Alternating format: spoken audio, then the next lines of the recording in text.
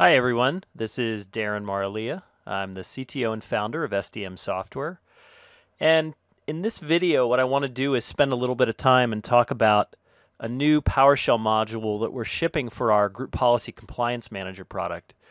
So just as a review, Group Policy Compliance Manager is a graphical utility that we provide to do scalable collection of group policy health and settings data across your environment. So the goal here is to give you that feedback mechanism to know that group policy settings are actually being delivered. And in the GUI, we can get access to data based on collections that we do so that we can see the GPOs that are processed or the settings that are delivered to those systems. Now, it's often useful to be able to automate some of these processes if you're doing security configuration checks or access reviews that are leveraging group policy data, or any number of different scenarios where you want to find out the state of group policy in your environment. That is sort of where PowerShell comes in handy. And what we're delivering in a recent PowerShell module that we just created is the ability to do some of these tasks from PowerShell.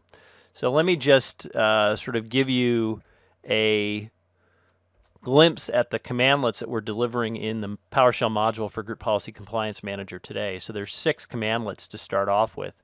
Everything from comparing a setting baseline to grabbing information about a computer or user that we've collected against within Group Policy Compliance Manager, to just searching for GP settings, to another one that's interesting, and I'll show that first.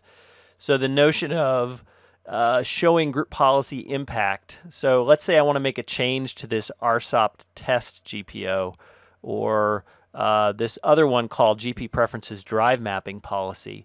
I want to make a change to that GPO, but before I make the change, I want to know where in my environment that policy is being delivered. So what are the machines or users that are delivering that, that are getting that policy delivered? So I know when I make my change what the impact is going to be. So if I run this commandlet, you'll see here that I've got 2 computers and specifically 2 users that are getting this policy. So this Win7 x86-1 machine, and specifically the user B. Weston, is getting that GPO. And B. Weston is also getting it when he logged into the Win10 client machine. Now, if I want to get a little bit more data on what the settings are that were delivered, I can do that. And let me just get to a screen here where I can grab this data and store it in a variable. And then in that variable, I can iterate over the settings property. And you'll see here that I get a quick glimpse of the settings. And if I format to a list, I'll see the actual settings for that particular entry, the 0th entry, which is the first entry in the list, which was my Win7 x86 machine in B. Weston. I can actually see the settings that were delivered, these drive map settings that were delivered to this user. So I can further, once I've narrowed down my impact, I can further see what the actual settings are for that user. So lots of great information there that I get with that impact commandlet. Now let's say I want to do a basic searching of settings. So I'm going to search for a setting path. Like a common scenario might be that I want to know where a particular security setting is within my environment. Where has it been delivered? In this case, the rename guest security option setting. And I can either provide a setting path or a setting value for this commandlet, this search SDM setting commandlet.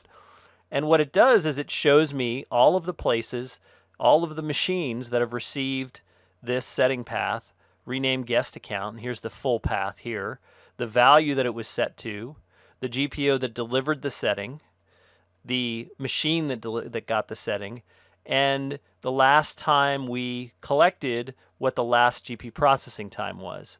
So again, we've got multiple machines here, multiple settings. In this case, it was set to Marvin, and it was delivered by this domain-wide security settings policy, so a different one than the one above. And I'm able to see exactly when and where and what settings were delivered to which machines. And this is across my whole domain. I do have the ability with the commandlets to scope the searches to data that's collected from a particular OU if I want. But right now I'm searching the whole domain to get this information. And then the last commandlet, or at least the maybe the last, let's see if I run out of time here. The last commandlet that I want to show you is the ability to compare against baselines. So let's say you have a known good setting. Let's say you've got a baseline setting out of a DISA-STIG standard or some other standard that you're using, some industry standard for security configuration, and you want to find out where there are machines that are deviant from that setting. In other words, where in your environment you've got machines that are out of compliance with that setting. What I'm doing here with this commandlet is I'm saying compare the setting baseline with the setting path of essentially user rights assignment bypass traverse checking, and then a setting value of administrators. So I want to make sure that administrators has been granted bypass traverse checking user right across my entire environment. Now if I do that and run that, I will see all of the machines by default where that setting is missing. In this case, you see here all of these machines have that setting missing. Now if the setting were set to a different value, this would show as different rather than missing. The other thing I can do here is I can actually use a parameter called same, and same will tell me not only all the missing ones, but any machines that have the same, that are in compliance for this setting. And you'll see here I have two. They happen to be my two domain controllers, and those have the correct value for that particular setting. It also shows me the GPO that delivered that value. So I'm able to quickly see machines that are in compliance or out of compliance for my baselines. And I can populate these values off the PowerShell pipeline, so I can pass in multiple values. And our GPO reporting pack product has the ability to format this data in a way that can be passed easily into the GPCM product, the GPCM commandlets, so that you can essentially do compliance checking across multiple settings really quickly and easily from PowerShell. So the last policy commandlet or GPCM commandlet I want to show you is related to timing. So let's go ahead and run this one, and it's called get GP timing, and I can give it a computer. So let's say I want to search on Win764, and it will show me for the data that I've collected the elapsed time for the last two processing cycles. In this case, there are only two.